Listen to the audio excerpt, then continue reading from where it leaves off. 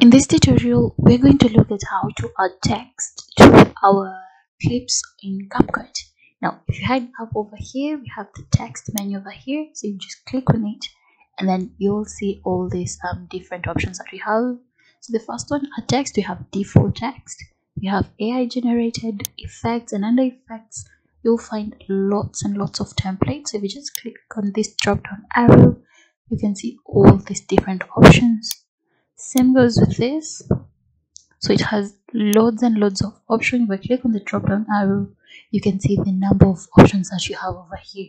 So let's just start with a text and then the default text. Now if I click on it, you can see how it will appear. So that's just a preview. What I'll do is I'll click on this plus sign to add it to my timeline. So there we go. And as you can see, it's been added as a new layer on top of a clip. Now, if we head over here, you can see it comes with its own option panel. And then from here, I can be able to change the text. So over here, I can change the wordings. So let's type in recipe. So you can make that change from over here. Then from here, you can change the font. You just click and select a font that works for you. So this is just for we're just going through the options we have. So I'm not saying that this is the perfect font to use here. You can change the font size. You can choose to make it bold, underline it, or italicize it. You have those options. You can change the case. So currently it's in the uppercase. You can have it in small, lowercase, or in title case. You can change the color from over here. So you can choose from these presets that we have over here, or you can come directly and choose it from over here, and you can see it will automatically change. So any will do. You can increase the size of the spaces in between by clicking on this drop down arrows. So if I go down, you'll see the spaces will decrease, but if I click the upper arrow, you can see the spaces are increasing. So just take that back down to 0. Again, you can come over here and increase size in line. You can change the alignment depending on the number of words you have. I don't think it will affect with just one. Then over here we have preset styles. So you can choose a preset style for your caption or for your text. Then we have this transform tab over here. So just click this. So these are all the options that you're provided with. And then down here we have transform. Now under transform, there are a number of things you can do. So you can change the scale. So you can scale it down or scale it up. You can change the positioning of this. So if you want to move it to one side, you can do that. Now if you see it's slightly moving to the right, so let's just try and type in 200. You can see it's shifted to the right. If you type in 0, enter, it will shift back to the original place. So you can mess around with that. And then we have the blend options over here.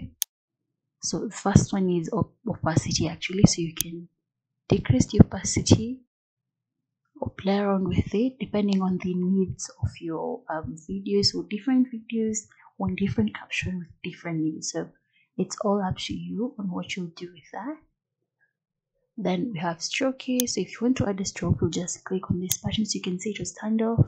You can just click on that and then it will be turned on.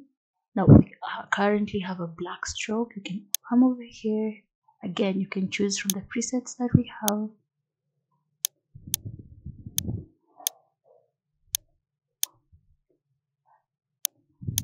Like so. And then you can determine the thickness of the stroke from over here. So you can increase it. You can take it to the extreme if you want to. Again, it depends on the needs of your caption or the video creating. Then down here, you can add background. So we have this too over here. Now, good thing with this is that you can change the background again. You can choose a white background. I can come over here and make a selection of my own. And if I feel like I don't really need the background, I can just turn it off. But with the background, there are a lot of added options. So one is the opacity, so I can take down the opacity like that. If I want a rounded rectangle, just have to do that, and you can see at the end, at the edges, we'll end up with a rounded rectangle. You can see over here. So let's just click this to go back to this.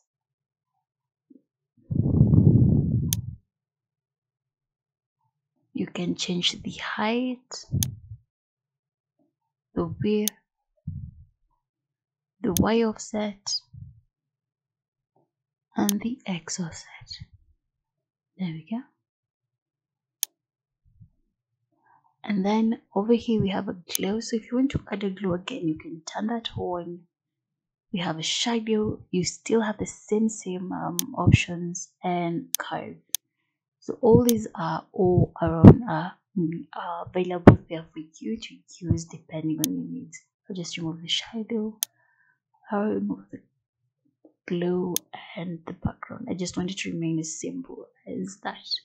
Now if you head over to Bubble, you'll see some cool effects that you can add to your caption. So if I select one, it will add this and it will look like kind of an animation caption.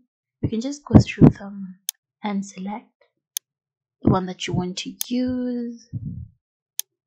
So there are tons and tons of options here for you, depending on the needs of your video. Now for me, I'll just choose none and leave it as it was. Now let's head over to effects. Again, we have loads and loads of effects to choose from, so you can choose some of these presets over here and see how that will work out for you.